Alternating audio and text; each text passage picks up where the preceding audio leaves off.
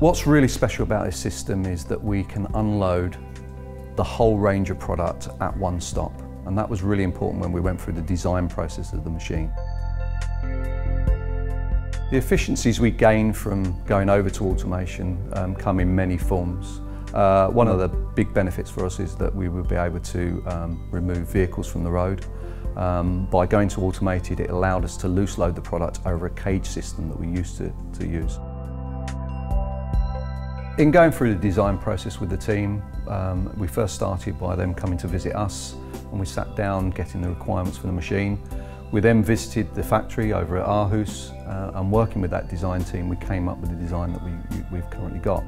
We looked at a system that was able us to tip those parcels that were outside the normal range, because the sorter sorts anything from a jiffy bag up to a large parcel of 49 kilos and up to 1.3 metres long.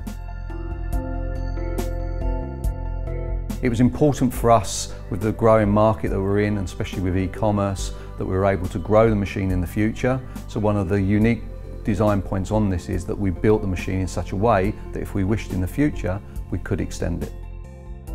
One of the key things for us to be a successful hub is to be able to offer our customers at the moment a later cut-off time. It's really important to our customers. With the demands of e-commerce, and customers or recipients are ordering later and later in the evening, we have to be able to offer that cut-off time. And by going over to the automated sorter, that's allowed us to do that. We couldn't offer that before.